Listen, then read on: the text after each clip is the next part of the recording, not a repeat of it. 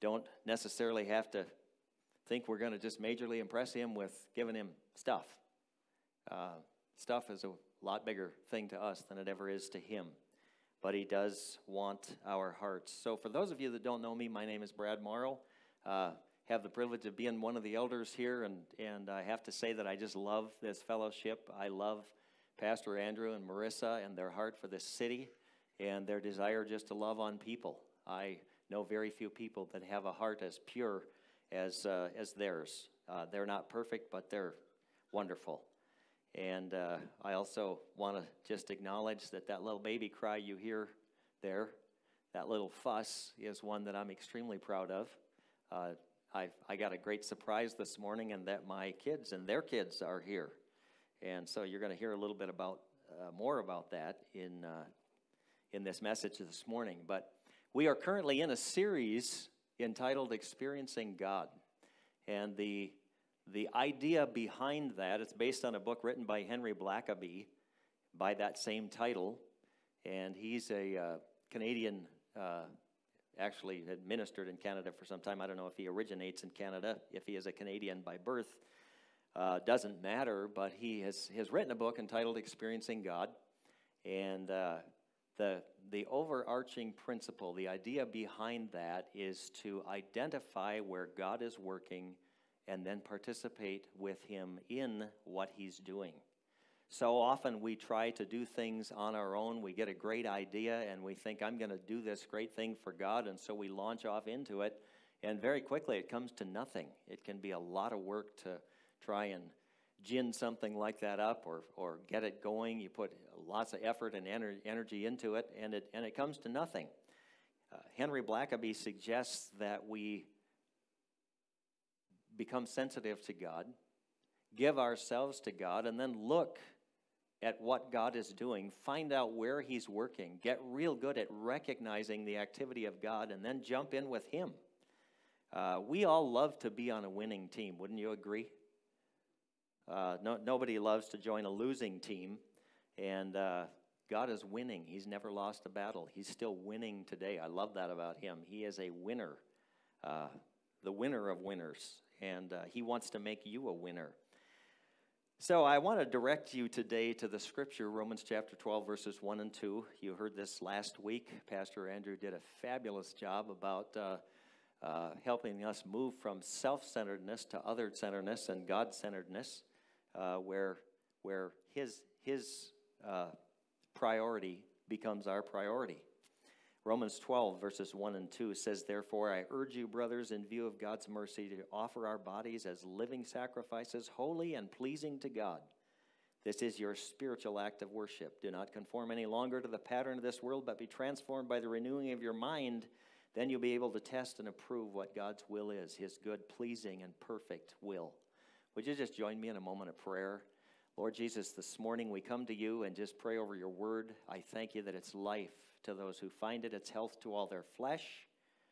Thank you, Jesus, that you're watching over your word to perform it, that your word does not return void, but it accomplishes the purpose for which it is sent. And so this morning I pray that you'd cause your word to be living and active in our lives. Would you touch us in the areas that we need to be touched? Speak to us in the areas that we need to adjust. Give us ears to hear this morning what the Spirit of God says to the church. And Lord, I pray that you would just help us to receive what you have for us today, to drink it in, and to take steps to do what's necessary in order to align ourselves with you, with your purpose for our life, to align ourselves with your word, to truly glorify you. We ask that in Jesus' name, amen. So Paul, the apostle, says to the Roman church, he says, I urge you, in view of God's mercy, present your body as a living sacrifice. And when Pastor Andrew asked me to preach this morning, he said that this is the overarching verse, but you can go anywhere you want with that. Well, I didn't get very far because as I looked into that verse, I realized that presenting your body as a living sacrifice to God is really step one in walking with God. And we always talk about giving your heart to Jesus. Well, it's true, you need to do that. And that's very, very important. But your heart beats in your body. And your spirit and your soul are also in there. We're just a few things I want to review about your body. First of all, your body is created in the image of God. It's when you think about it, your body is an absolutely amazing creation of God. Your body is the highest form of creation. So in Genesis chapter 1, verses 26 and 27, the triune God, the Father, the Son, and the Holy Spirit are talking among themselves, and they said, let us create man in our image. And so it says, and God created man in his image, male and female, he created them. So just as a matter of accuracy this morning, let me just say to you, and this is probably more relevant today than it's ever been, let there be no confusion. There are two genders, male and female. God created them male and female. That's all, two.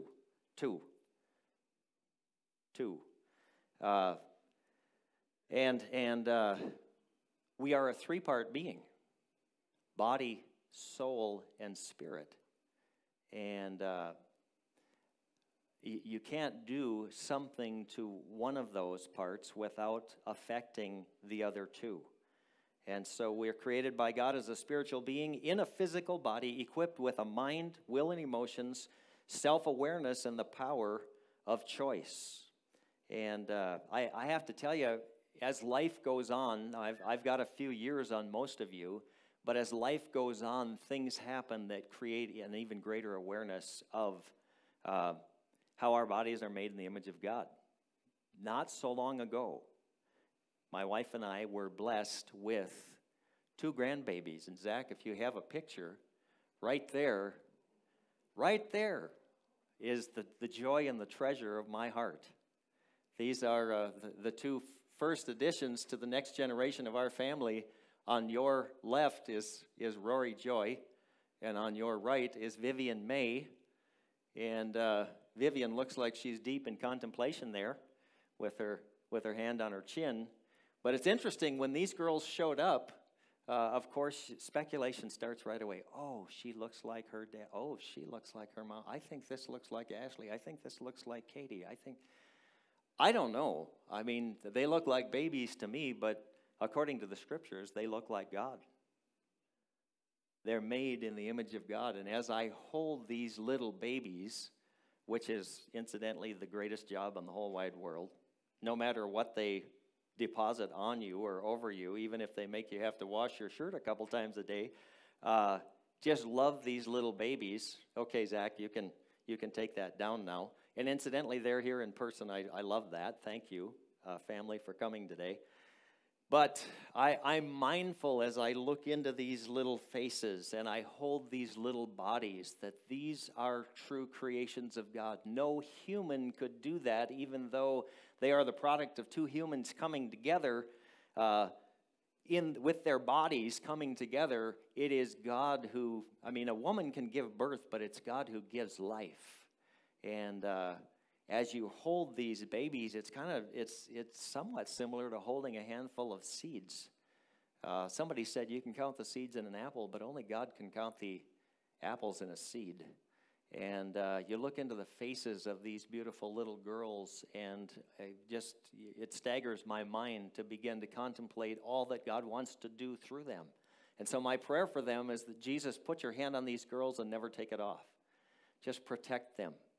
Give them wisdom for the age in which they're going to live. Give them direction and purpose so they'll always know how they're going to serve God in their generation, how they're going to serve their generation in the will of God, and cause them to be always dedicated to you. And my wife and I pray that frequently for them. They're growing up in a different age and a different society than I did, for sure, and even than their parents did, for sure. Of all that God created, human beings are the only ones made with the capacity and the ability to have a living, loving relationship with the living God. The Bible says that creation declares the glory of God. It's true. And man, when I look at nature, for those of you that don't know, I'm a truck driver for a living, and as I go up and down the road, I drive at night, and so I get to see nightfall and I get to see daybreak 5 days a week. And as I see that, if you're not familiar with nightfall and daybreak, the thing that's most interesting is that that's when a lot of nature moves. If the deer are going to move, a lot of times they are out moving at toward nightfall. You'll see them out in the field and whatever. You don't see them as much in the middle of the day. But I get to observe nature and the beauty of nature and just how creative God is and how multifaceted He is and fascinating, just the animal kingdom and how they work and their senses and all of that. It's just, and they're so beautiful to look at. Sometimes drive by and see a bald eagle on the sign. It can be a dangerous thing because I can get a little distracted with the eagle and forget where the road is. But I have to say that God is just ultimately creative and just creates astounding beauty. So He creates all these animals and a lot of living things, but of all the living things, mankind is the only one that has the capacity to know Him in relationship, in a living, loving, lasting, ongoing relationship. And I have to say that I love the fact that God made us triune beings. When I, again, look into the faces of my grandchildren, I see the glory of God. I see the fact that there's these are people. These are little people, but they're people. They have a soul and a spirit that can relate to God. God's Spirit can speak to their spirit, and there's no age limit on that. So when we pray over our babies, they can receive things that they can't even articulate yet. It's beautiful. I love that. So why does Paul the Apostle say to the Romans, I urge you in view of God's mercy, present your bodies as a living sacrifice to God? What's the big deal with our bodies? The truth is our body is a big deal to God. As I get older, it's becoming a bigger deal to God. Much to my chagrin. I used to be able to eat anything, anytime, and it never affected me. Now it seems like what I eat kind of sticks with me. And I have to be very careful that I don't overdo it. And when we have great celebration meals, it seems like many of our celebrations are around food. It becomes increasingly difficult to make that sacrifice. But said all that to say that your body is so central to everything that God wants to do. It's so central to your service to God and to humanity around you. Think about it. I use my body to make a living. I use my body to serve the needs of my family. I actually use my body to get the rest of me around, my soul and my spirit. We travel together. It's my goal to keep those together as long as possible. The definition of death is the separation of your soul and your spirit from your body. And so your body is very central. If you want to find out how important your body is to your existence here on the earth, to your life and your service to God, just leave it behind sometime. Can you imagine if I called my employer and said, I'm actually at work right now? You just don't see me because I left my body behind. They might say, you actually think you have a job right now, but you really don't. If I said to my wife, would love to help you with the dishes or cutting the lawn, I'm there in spirit. Is that helping her? Absolutely not. If all of you this morning would have said, you know what, I really feel my body would really rather lay in bed, I'll just be there in spirit. What would that do for you? It wouldn't do anything for us. Wouldn't do anything for me. I'm telling you, I just want to say thank you for coming to church today in bodily form. It's important that you're here. We must be present to win. And it's such a big deal to God that Not only did he give you a body that bears his image, but when he appeared to man, he appeared in bodily form. As a matter of fact, when Jesus came to the earth, he could have come as several things, but he came in a physical body. When he comes to the earth again, he's coming in a physical body. Your body is a big, big deal to God. So therefore, what you do with your body is a big deal to God. In the Roman society, in Roman culture, they were super smart people. If you asked any of them, they would tell you how advanced they were. And they had all manner of things going on in Rome amongst the Roman society. And of course, as Romans got saved, as they placed their faith and trust in Jesus Christ, they became citizens of the kingdom of heaven, not just of Rome. And so they had to unlearn a few things and learn a few things as they started this process of being conformed to the image of Christ and of living to the glory of God. One of the things that was going on in Rome was temple shrines where there was prostitution going on. Part of their act of worship was to engage with temple prostitutes. Not only is that like Mondo Bizarro, but it's a serious misuse of your body. God is not glorified in that at all. And because God created our physical bodies, he made, remember, two genders, male and female. He made males for females and females for males. They go together. And from that bodily union, the human race is perpetuated. And don't want to just reduce this to a biology lesson. I just want to say that whole thing that I just described is extremely sacred to God. It's honorable to God. Matter of fact, going back to Genesis, when God said, when he created man and woman, male and female, immediately he said, fill the earth and subdue it. Go forth and multiply. That's God's deal. That's what he loves. He's glorified in that. And so if you have and so he made sex. If you didn't know that, God made sex. He's not intimidated by that. He doesn't think it's dirty. He thinks it's wonderful. But just like easy now. He said he created that. He said, go forth and multiply. He said that to the man and the woman. He said that in the context of marriage, of their union, their marriage union that he sanctioned and that he honored. And so in our house, we have a fireplace. Love the fireplace. We're coming into the season where that is becoming more and more a central thing that I enjoy. And when it's cold outside, I just love to stand in front of the fireplace and just let the heat kind of just thaw me out just right to the core. And I just love that heat radiating through me. And so that fire is something that I warm by. That fire is something that I sanctioned. I actually helped put that fireplace in.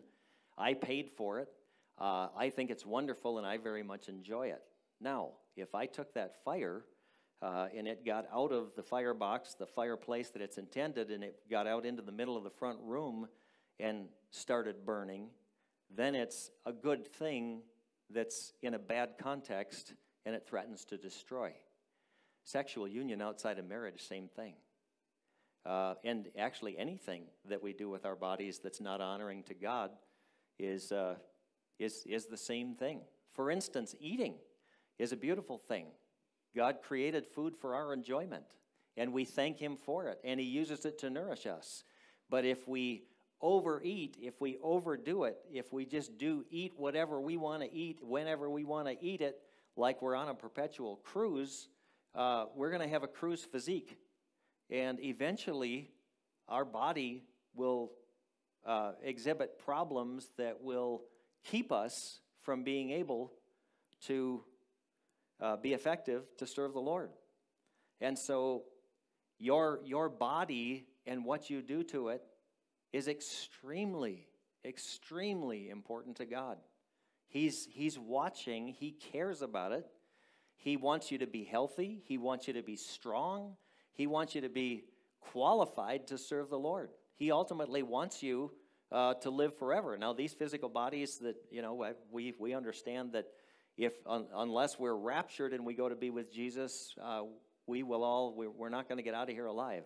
We will die. Our soul and our spirit are separated from our body. Our body it returns to dust from which it was created, and the soul goes to God. If we're rightly related with Him, we spend eternity with Him forever and ever and ever. And so, God's watching. He's deeply concerned. He loves when you use your body to glorify God. And the reason I'm making such a big deal of this is that I just want you to understand the importance. It's God's heartbeat to watch, just like as I watch these young mothers take care of these little babies. Man, they are right. That baby makes a peep. The mom's ears twitch a little bit. They're just right on it. They're watching. And much of what they do with their babies is related to their body. They take care of their body. They also look into their eyes and speak into their spirit, which I love to watch and see. So there's the total development of that child from day to day. But a lot of what they do involves their body.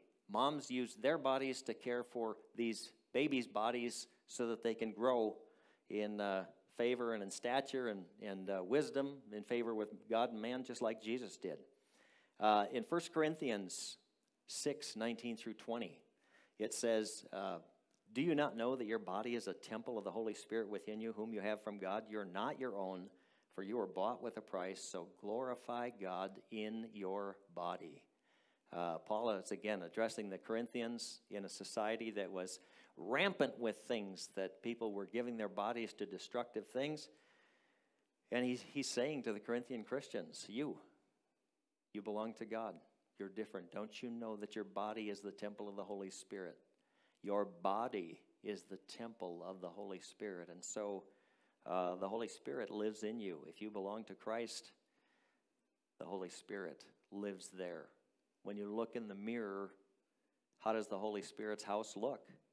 And I remember when I was in college, I was a RA for part of the time, and I was doing room check to make sure everybody was in for the night, and one kid was absent. He just left a sticky note on the door, said, be back in 20 minutes. I've gone to remodel the temple.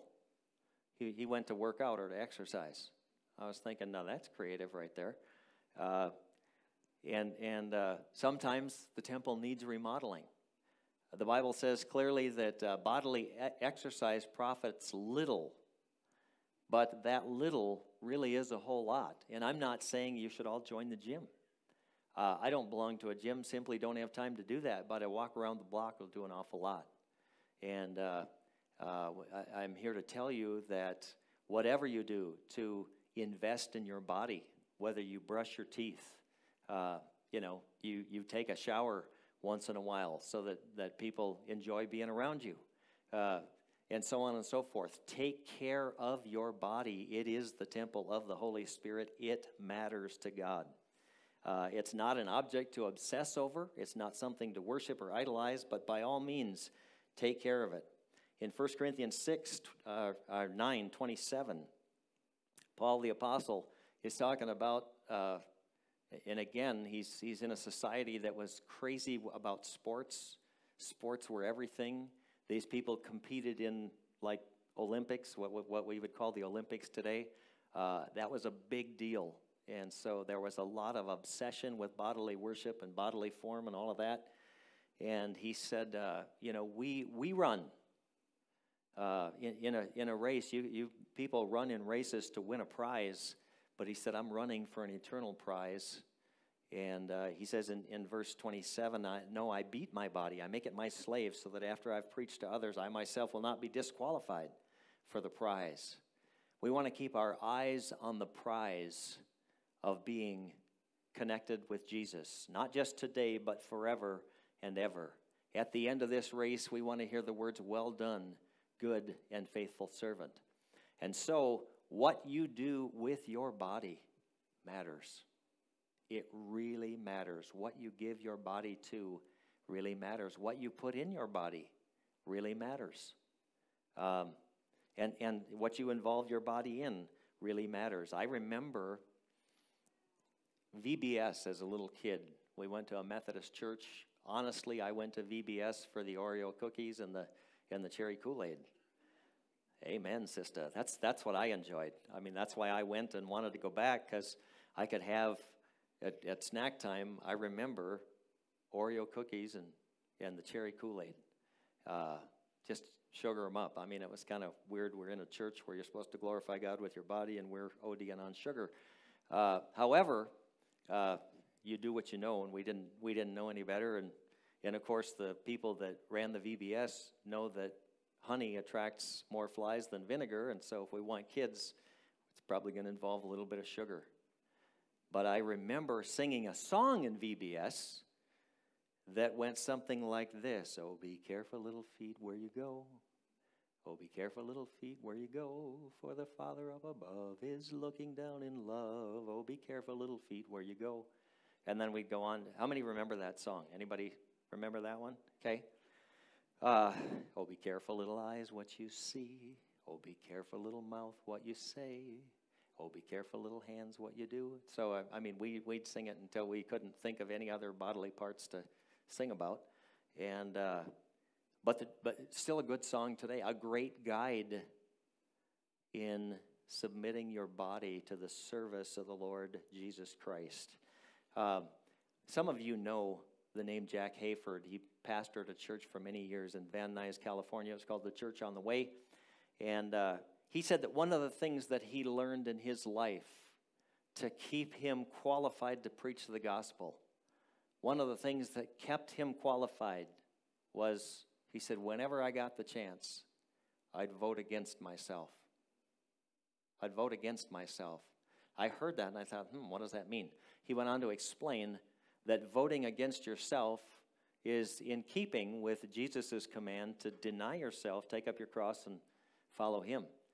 And he was wanting to be sensitive to God in that, and so he said, anytime I got the chance, I would deny myself. If there was a question as to whether I needed to fast a day or eat, he said, I'd always choose fasting. Now, he said, obviously I ate. He was a skinny guy. But obviously he ate. He didn't fast all the time, but he said, if ever there was even an inkling in my spirit that I needed to fast about something, he said, I'd always choose to deny myself and fast, skip the meal, and spend time with God. And he said the key to my staying qualified was to vote against myself.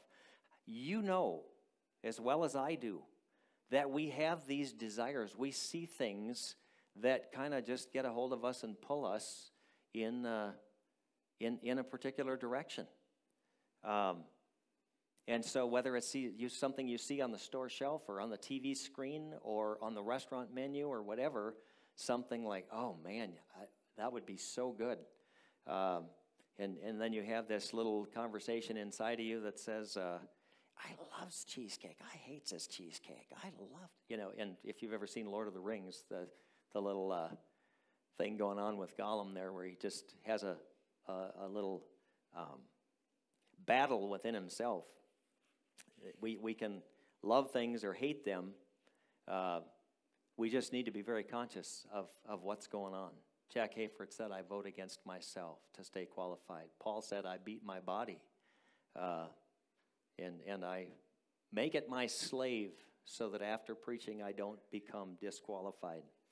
I remember an old-timer that was in a former church that I was part of, and he was actually kind of weird, but he had some fabulous wisdom from time to time. And I remember one time they called him Grandpa, and so he came in and I said, well, what do you know today, Grandpa? And he looked at me and he said, be true to your teeth or they'll be false to you. I thought, you know what, I can't argue with that. That's very true. That has stuck with me. He only said it one time, but man, it landed, and it landed hard. And I thought, that's wisdom right there. I've looked in the mirror while I'm brushing my teeth, and I hear Grandpa's voice saying that. Be true to your teeth, or they'll be false to you. It matters. It matters to God what you do with your body. As you steward your body well, as you take care of your body, as you involve your body in right things that you know honor God, as you avoid things that you know dishonor God, you are honoring your body. You're honoring your commitment to God. You're honoring God with your body is what I'm trying to say. So he says, present your bodies a living sacrifice to God. Huge difference between a living sacrifice and a dead sacrifice. If you have read through the Old Testament at all, you understand that there is a sacrificial system. And the whole reason behind that was, the idea behind that was the shedding of innocent blood to cover the sins of an individual. And so these innocent animals, they'd lay their hands on their head in a symbolic act of transferring the guilt from the human to the animal.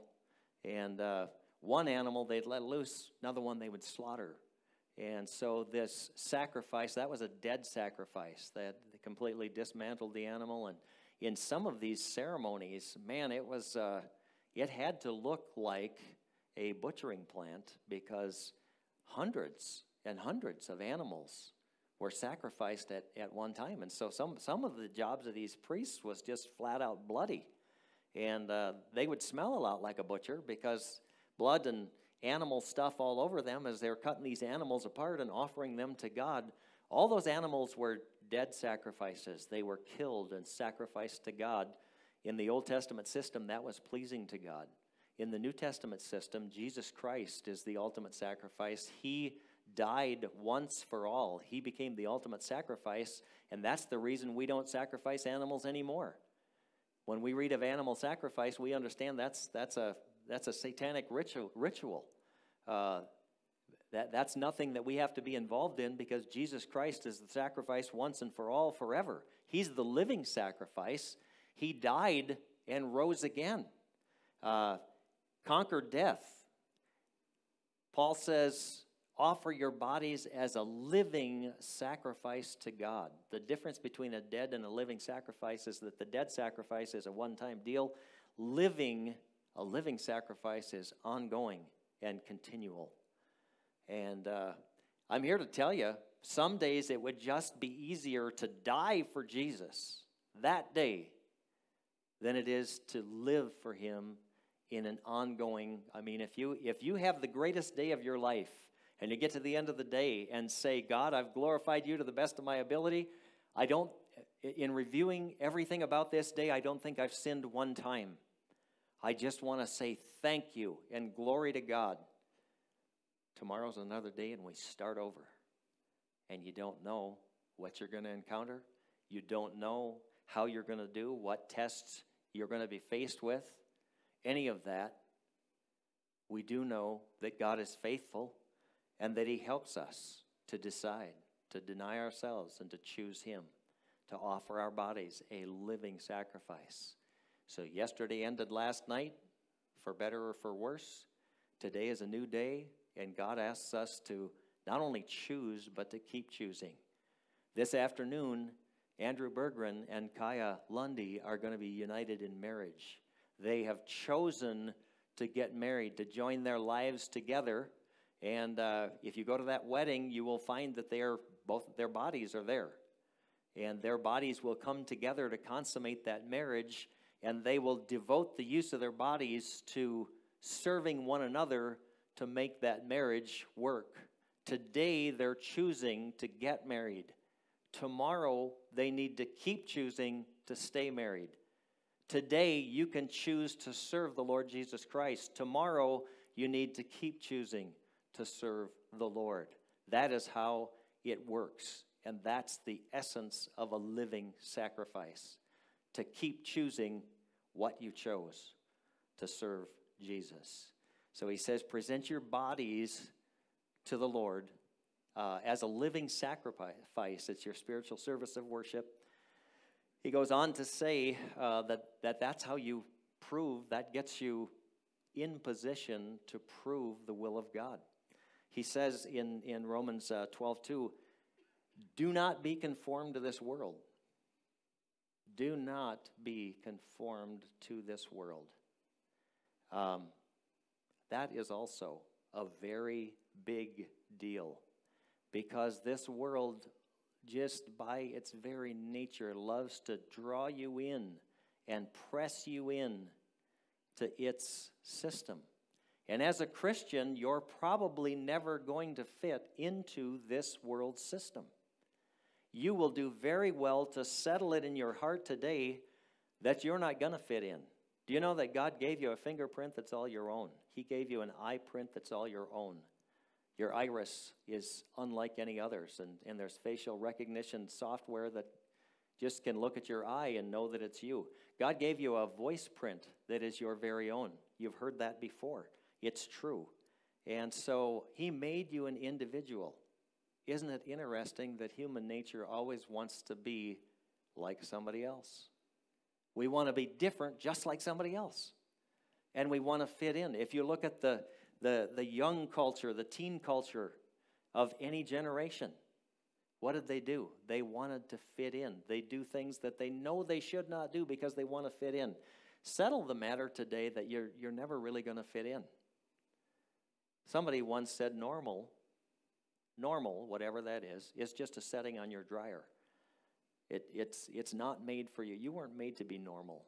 God didn't create you and redeem you so that you could be normal.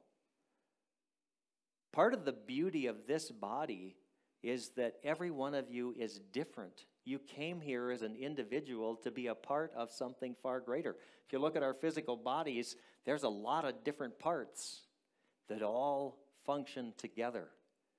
We would be a freak of nature if all of our body parts were the same thing. It wouldn't be a body.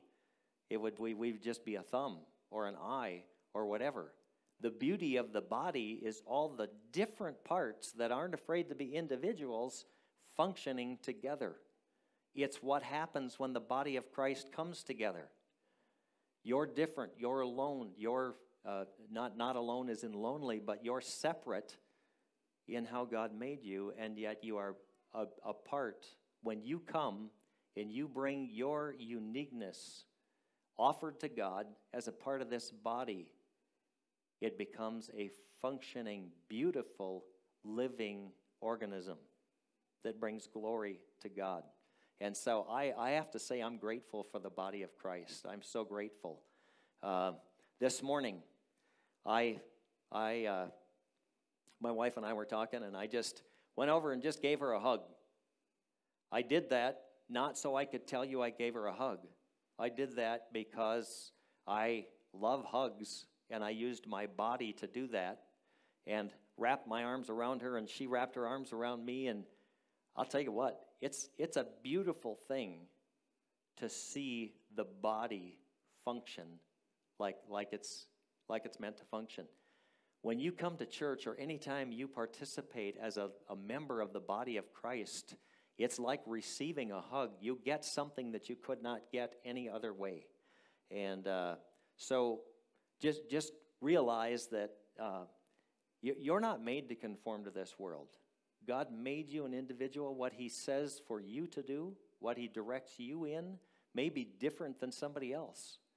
And the reality is that He wants you to be a part of a greater body, but He sees you as an individual.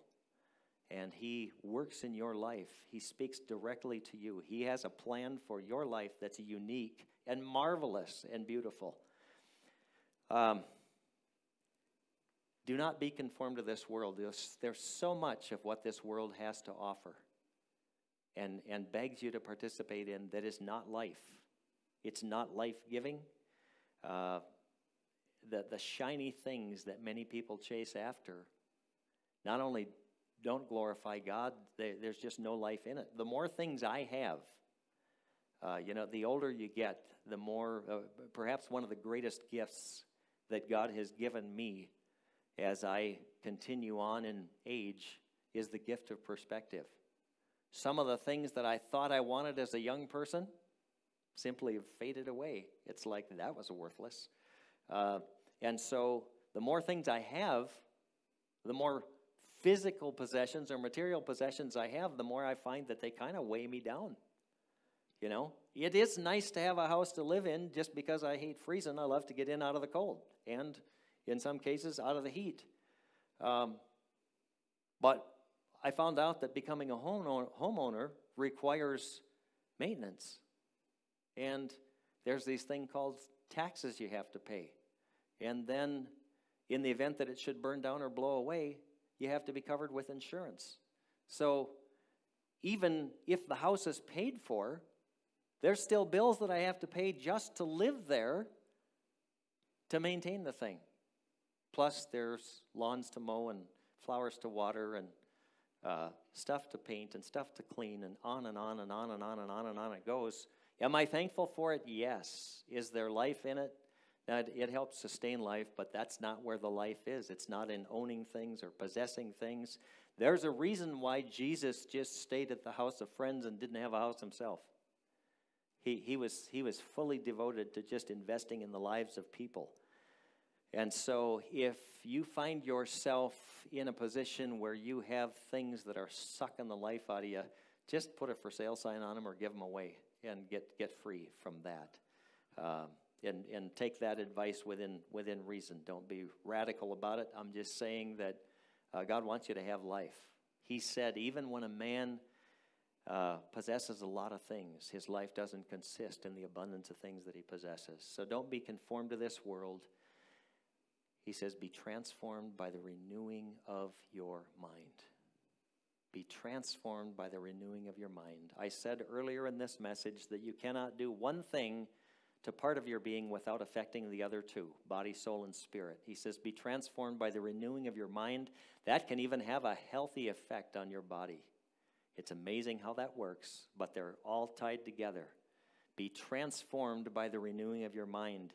In Matthew chapter 22, verse 29, the Pharisees came to Jesus, and they were squabbling about some things that had to do with eternity and who would be married to who. And Jesus looked right at them and said this. He said, you people are in error because you don't know the Scriptures nor the power of God. You don't know the Scriptures nor the power of God. There's a key right there for us, and that is if we get to know the Scriptures and we get to know the power of God, we will be far better positioned to know the will of God. For the Christian, the big question is, what's the will of God for my life? Anybody here ever struggled with that? Ever asked that question? The truth is, you'll know the will of God for your life in every moment when you get to know the Scriptures and the power of God. And so if you are a Christian, if you've given your life to the Lord Jesus, you need to be in the Scriptures frequently, daily. They're more available now than they have ever been. If you don't like the physical book form, they're available to you electronically. You can download the YouVersion app on your phone. If you don't have a phone that you can download that on, if you have a home computer, you can go up on the web. If you don't have that, there's Scriptures available in just about any form. You can listen to them. I listen to the Scriptures. I try to make that every single day that I listen to the Scriptures. Listen through the Bible in a year, just so I don't forget it. And then as God speaks to me through a particular passage, spend some time on that. Digest it. Rehash it. Review it. Get it into your soul. Jesus said, you err not knowing the Scriptures nor the power of God. They have a transformative effect. They will speak to your life, and they will bring life to your situation. They'll guide you and direct you and help you to know the will of God. They'll make you sensitive to the Spirit of God. As a matter of fact, as you memorize the Scripture and as you become familiar with it, you give the Holy Spirit who lives in you a file cabinet to use, that he can just open the drawer and pull out a file, hold up a cue card and say, and speak that word to you again. You will never go wrong filling up on the Word of God, getting to know the Word of God, studying the Word of God, memorizing the Word of God. And so it's, as I prayed at the beginning of this message, it's life to those who find it, it's health to all their flesh. His Word never returns without accomplishing the purpose for which it was sent. If you want to live a fruitful Christian life, be transformed by the renewing of your mind. Agree with what God says about you. We sang the song, I am who he says I am. How do we know who he says I am? By learning and knowing the Scriptures. So to go all the way back to the beginning of this message and experiencing God, and how do we know the will of God? How do we become sensitive to him? And how do we learn to look for where he's working so we can join him? It starts with presenting your body as a living sacrifice to him, not being conformed to this world. You don't have to be weird, but if you live as a Christian in this world today, people will probably ask you, why do you do what you do, or why do you not do what you do? That's a wonderful question to have somebody ask you, and it's a great opportunity to just testify of why you do. And so, don't be conformed to this world, and then to be transformed by the renewing of your mind. So I'd like to just close in prayer, and I'd like every one of you to join me just in prayer right now. If somebody wants to come, part of the worship team, and do some music here, you can do that while we pray. I just want you to join me in prayer, because I believe every one of you is here today by divine appointment. It's no accident that you showed up. You came because God wanted you to hear what I told you today, and he wants you to be a fruitful Christian. He wants you to experience God. He wants you to be able to identify where he's working and join him in that. And so I'd like you to join me in prayer in these three areas. Just pray with me in your heart as I pray out loud. Lord Jesus, this morning I recognize that you came to save me. I pray that you'd set my heart in right relationship with you. Grant me repentance for the things wherein I've failed you. Help me to be rightly related to you, first of all. Forgive my sin and set me in right relationship with you. Please be my Lord and Savior. Secondly, Lord, I pray that you'd receive this sacrifice, this living sacrifice. This morning I decide just to present my body to you as a living, ongoing offering. I offer all of my faculties to you. Would you sanctify my eyes, my brain, my mouth, my heart, my hands, my feet?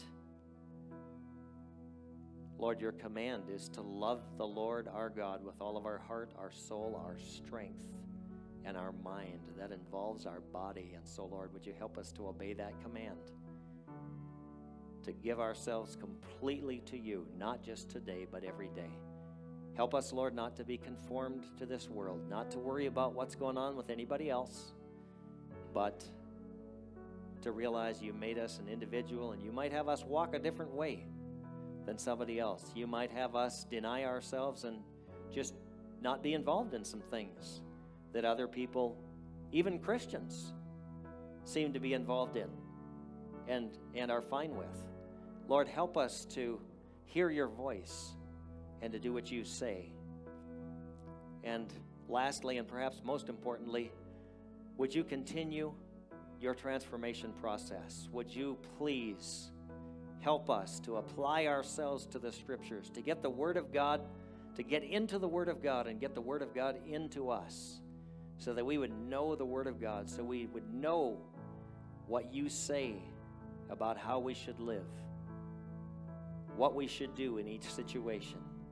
Would you sensitize us to you, oh God? Please help us to know you from the inside out, to serve you with all of our being, to glorify you with our bodies and all of us, to be all in till it's all over, for your honor and for your glory. Please receive our sacrifice, Jesus, today and every day. In Jesus' name, amen and amen. Amen. We have a prayer team that will be in the back corner there. If you need individual prayer for anything, they'd love to agree with you, because God answers prayer. We've seen it in this church and we know it. If you're a guest today and you haven't registered at the Welcome Center, we'd love to have you do that just as a record of your visit. We don't want to obligate you to anything here. Everything at Cultivate Church is by invitation, not by obligation. And we just want to say thank you so much for being here. It's a high honor to have ministered the Word of God to you today. And as you go from this place, be blessed and live for the glory of God. Thank you so much for being here. You're free to go.